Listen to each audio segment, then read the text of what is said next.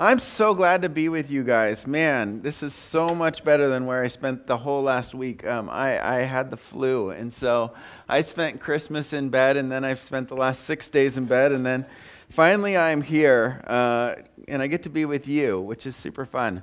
And I'm glad that I wasn't sick this week, because getting a guest preacher and then having them get sick is a really, really bad thing.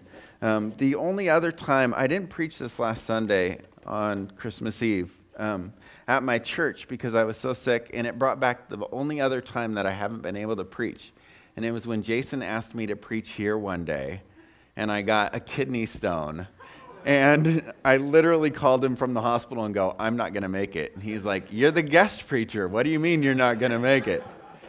All right. So, praise God, we're all here. All that to say, these are the ramblings of a prayerful and sick man, so we'll see what happens. Christina wanted, it's my lovely wife, we were going to start taking down the Christmas decorations, and I wouldn't let her do it. It's too soon. I didn't get to experience Christmas, and so she said, "Well, then it's all on you, because I don't have any more time except this weekend. So I guess this next week I will take down our Christmas decorations and our lights. The snow is all gone. The presents are already opened. And now we enter January. And January is just dark and cold. I looked up sunup. It happens at 8 a.m. and sundown is at 4:30, which means if you work a normal job, I'm sorry, you don't get to see the sun for a while. And it got me thinking about the importance of light. Part of our Christmas present to ourselves this year in our house was some lights in the kitchen. I have this house that is in Lake Forest Park, and it's built on enjoying natural light, which is awesome during the summer. But during the winter, it's a little less so. And we realized that the skylight over our kitchen made it not helpful to cook at 6 o'clock in the evening when we have dinner. And so we're sitting there cooking in the dark. And then one of our other Christmas presents was some new knives. That's probably a bad combination. And I didn't want to slice myself up, and so we got new lights put in over the prep area. And because cooking in the dark is pretty frustrating and dangerous, and honestly doing life in the dark is pretty frustrating and dangerous. I came to faith at 19. That was when I met Jesus, and up until that point, my life was a series of trying to find joy and fulfillment in all sorts of things, making the best decisions I could, and I often made decisions that didn't lead to life. And so I can only describe it as going into a brand new house that you've never been in, somebody else's house, and it's pitch black, and you're trying to navigate the furniture. And what I found as I did life was I would make these choices, think they were going to be a good one, and then, slam into something. And the worst part was I wasn't just hurting myself. I'd end up hurting the people around me too. And that's probably my biggest regret about that time. And meeting Jesus was like turning on the lights. The pieces came together. And all of a sudden, the big picture of how God made us and what we were made for began to come to light, and I could see what I was doing, and I could see how certain actions I would take would not lead to a good place. And then for the last 25 years or so, I'm trying to figure out what this Jesus thing's about and follow him as best as I can. And what I find is that he actually affects every area of my life, and that the more I put him in charge of those things, the more I walk with him, the easier life seems to go, and the better it seems to go. Marriage works when you're having a Christ-like attitude towards your spouse. It's not an easy thing, though. When I go to work, I work a little differently because Jesus is a part of my life. And even who I am, and I used to be kind of a habitual liar. I grew up in a pretty manipulative house, so I learned those skills. That's shifted as God gets a hold of me. And right now I have an 18-year-old niece who's living with me, who's starting off in community college, and she is so much like I used to be. And I am so thankful for what God can do in our lives as a result. I don't know if you do this. At the end of the year, do you take stock on your year, like do a little inventory maybe on what's going on in your life and in the world? And this year has just felt a little dark to me, honestly. Like, I'm somebody who gets great joy out of bringing things together, and it feels like there is so much division right now. Like, the political sides are divided more than I ever remember them. We've had massive attempts to, deal with the racism that's going on in our country. We have had gender and sexuality dividing people, and violence and stuff. And I'm like, man, let's just close the door on 2017. Let's start new, but I want it to be different this time. I don't want as many dark spots. I don't want dark spots in my life. I don't want to be going through this year plagued by the feeling that maybe I'm just not good enough or with not enough confidence. I don't want the loneliness and isolation that I felt at times. And so I want to see God do new things. I want to see God do bright things. And it hasn't all been terrible this year. My wife and I are doing pretty good. I've stepped into the role of being the lead pastor of our church, which was a big step for me, and it seems to be working out pretty well. Our church has moved again and again and again, and each one of these things you would think would knock us down a little bit, and we seem to actually be getting stronger as a result of it. But I don't want to settle just for that either. I don't want to settle for good enough. I want to settle for God's best. And I want to see God's best not just in my life, but I want to see it in your life too. I want to see it, what happens when God really gets a hold of your life. How would it change? How would it transform? That's what keeps me going. And to that end, I want to read a scripture. It's actually my favorite Christmas story. And it's kind of a weird one, which makes sense for me, I guess. But my favorite Christmas story comes from the book of John, and I'm going to read 1 through 5 and then 9 through 14. And this is the Christmas story in John's words. In the beginning was the Word. The Word was with God, and the Word was God. He was with God in the beginning, and through him all things were made. Without him nothing was made that has been made. In him was life, and that life was the light of mankind. The light shines in the darkness, and the darkness has not overcome it. Some of you have walked through some darkness, and the darkness does not overcome it. The true light that gives light to everyone is coming into the world. He was in the world, and though the world was made through him, the world did not recognize him. He came to that which was his own, but his own did not receive him. Yet to all who did receive him, to those who believed in his name, he gave the right to become the children of God. Children born not of natural descent, nor of a human decision, nor of a husband's will, but born of God. And the Word became flesh and made his dwelling among us, and we have seen his glory. It's the glory of the one and only Son who came from the Father, full of grace and truth. Let's pray. God, thanks that you brought us here. Thank you that you came to be one of us. What a dramatic thing you did in diving deep into this dark, dark lake to find us and bring us back to you. Be our light, be our guide. Speak to our lives right now. We love you. Amen.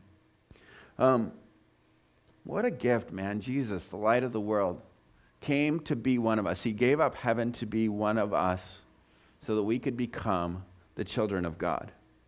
And when you receive Jesus, when you follow Jesus, when you walk with Jesus, you have light on your life. Now, I live in Lake Forest Park, and I live up this crazy long driveway that's shared by a bunch of houses. And lately, I have had to walk the dog in the dark. And so one of the Christmas presents that I had to buy myself was a headlamp. Do you know how silly those headlamps look? I have to wear a little headlamp to go walk my dog now. It's utterly ridiculous. And sometimes Christina and I go for walks together, and we walk my niece's dog along with us. And every now and then, me and my ADD brain, I decide to stop and get the mail, and Christina's wearing the headlamp, and suddenly I find that I have walked away from her, and now I am in pitch black, and it is so hard to do anything. And if we want to have a better life in 2018, it's good to walk with somebody who is light. And when we walk with Jesus, when we actually let him inform, how am I going to respond to my wife because she's being a jerk to me right now? Although I was probably a jerk. Okay, anyways, you can see where I'm going. Jesus begins to change us a little bit. He gives us a little moment of light, and we begin to see things a little bit differently. We don't need our ego as much when Jesus is around. We get a little bit humbler. We do the right thing a little more often. Even when I interact with politics, and right now this is so polarized. It's so easy for me to look at the other side and go, man, you're a complete idiot. Look what you're doing. And then when I pray about that, I go, man, they're not. Maybe I actually need a little Jesus in my life. Jesus said something, it was really profound about what doing life with him is like. He says in John 8:12, and I want to put this in the message because the message is so good with this. Jesus once again addressed them, and he said, I'm the world's light. No one who follows me will stumble around in darkness. I provide plenty of light to live in. Plenty of light to live in. That's a good spot to be. I used to play basketball with my brother in the backyard, and we had this one little lamp that was supposed to light up our backyard, and it was crazy. When it started to get dark, that light would come on, and all of a sudden our basketball game just shrunk to that little bit. And it was only like 4 feet, and he's 5 years older than me, so I don't remember ever winning a single game. But I do know my only option, because he was so much taller, was to take shots from the outside, and I could never hit a shot from the pitch black. It was just too hard. Plenty of light to live in. I used to think becoming a Christian would shrink my life. That my life would actually have a bunch of limitations around it of things that I couldn't say and things I couldn't do and how I was supposed to act and all those things. And what I found instead is that the more I walk with Jesus, the more it feels like I have plenty of space for abundant life. I have plenty of things that I can engage in that are actually life-giving, and they're mysterious to people who don't know Jesus yet. Jesus lived, died, rose again so that we could have plenty of abundant light to live in. What could be better than that? Well, I actually think there is something better than that, which is weird to say as a pastor. I think God actually has something even better in mind than Jesus coming and becoming one of us so that we can learn about his life and try to live like him and have a better life as a result. And I found it in Matthew 5. It's part of the Sermon on the Mount. He gathered with a bunch of people who were following him, much like we're doing here, and he went up on a hill and he began to say some incredible things. And one of the things that he said was this: you are the light of the world, a town built on a hill that cannot be hidden. Neither do people light a lamp and put it under a bowl. Instead, they put it on a stand, and it gives light to everyone in the house. In the same way, let your light shine before others, that they may see your good deeds and glorify your Father in heaven. Did you catch it? You're the light of the world now. God does something even better than just coming to earth. After he rose again, he sent his Spirit so that those of us who decide to become the children of God, who want to follow Jesus, he puts his Spirit into our lives. And then as he shines through us, we become the light of the world. And now instead of one light in Jerusalem, in Bethlehem, for 3 years that we get to watch, now we got lights all over the place. God wants to light up the world through us.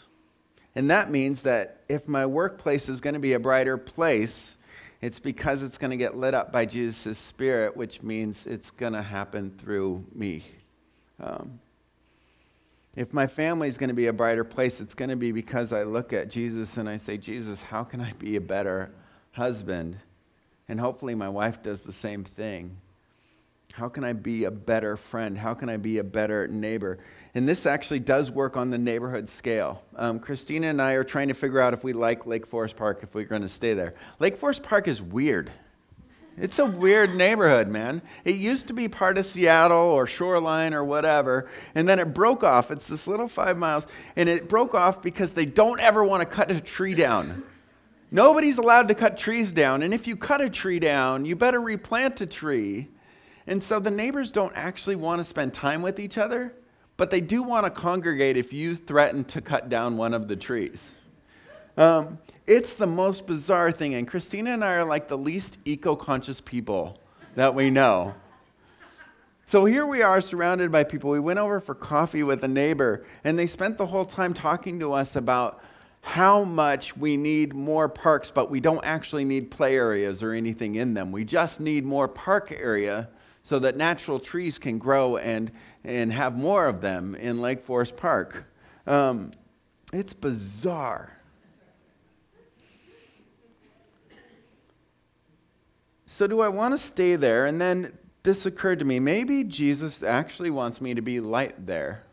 We've been tossing around the idea for 6 months of having a soup night for our little block, where we'd make a bunch of soup and they could come over and we could meet them and get to know them and hopefully tell them that we care about them. Sounds like a delightful idea, except my neighbors are weird. And they love trees, and I don't. But maybe if Jesus wants to actually make my neighborhood a friendly place where I want to live, maybe it's going to happen because I'm willing to become light there. You see, there's this tendency that I'm finding in me, and maybe you share it too, that when work isn't going right, you pray for work to change.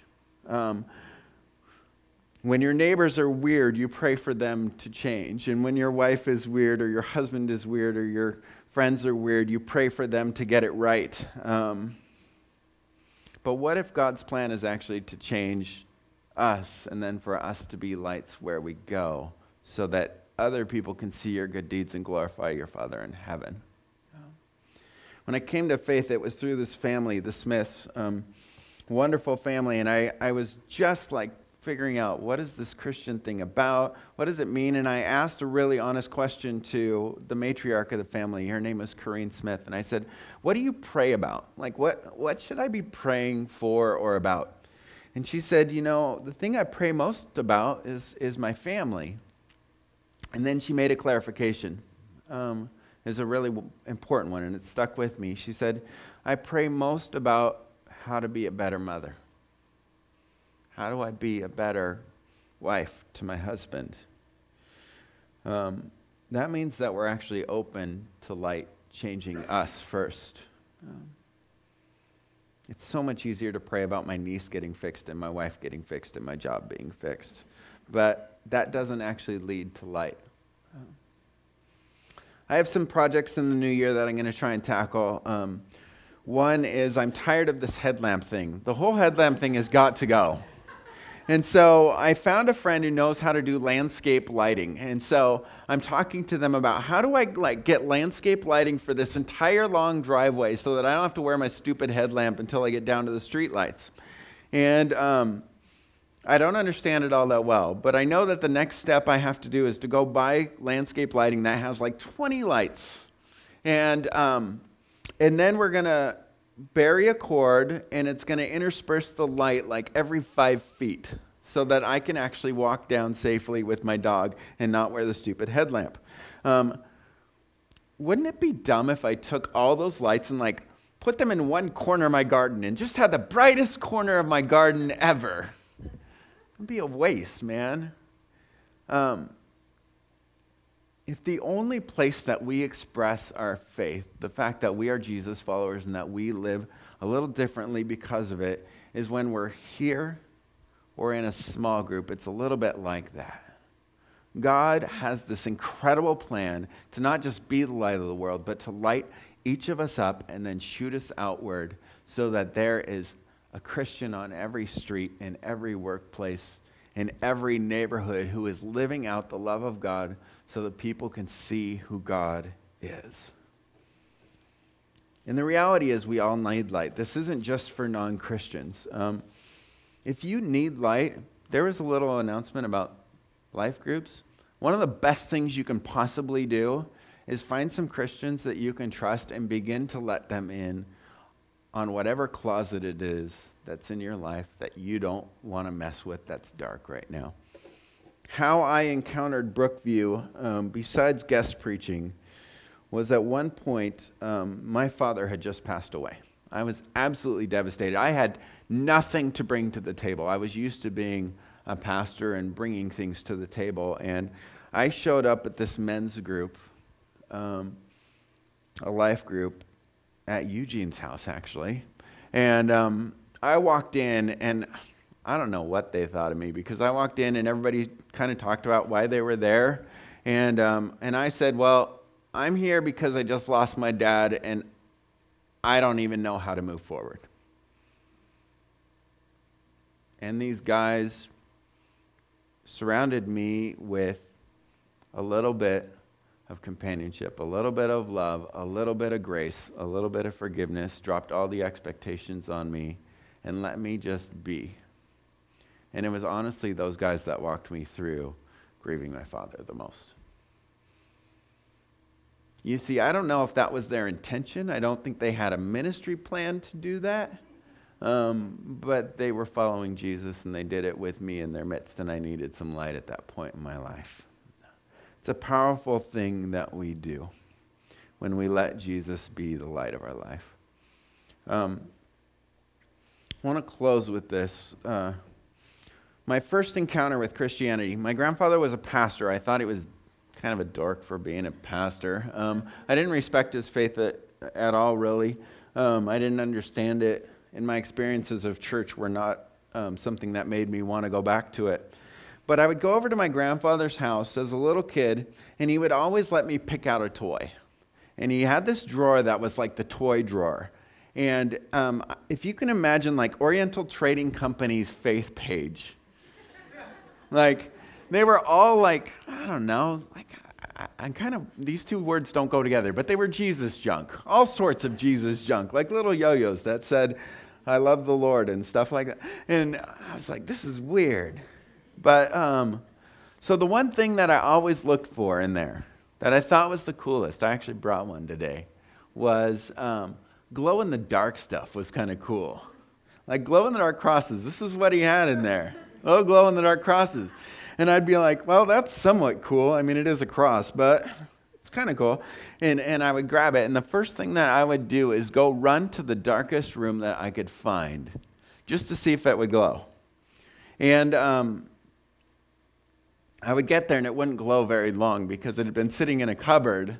And then I realized something else, that I need to actually go charge this thing up. Lived in Southern California, Santa Monica. It was usually bright and sunny. And I would go outside on his front lawn, and then I'd go like this, which I can only imagine the neighbors thought his grandkid was just like a super Christian or something.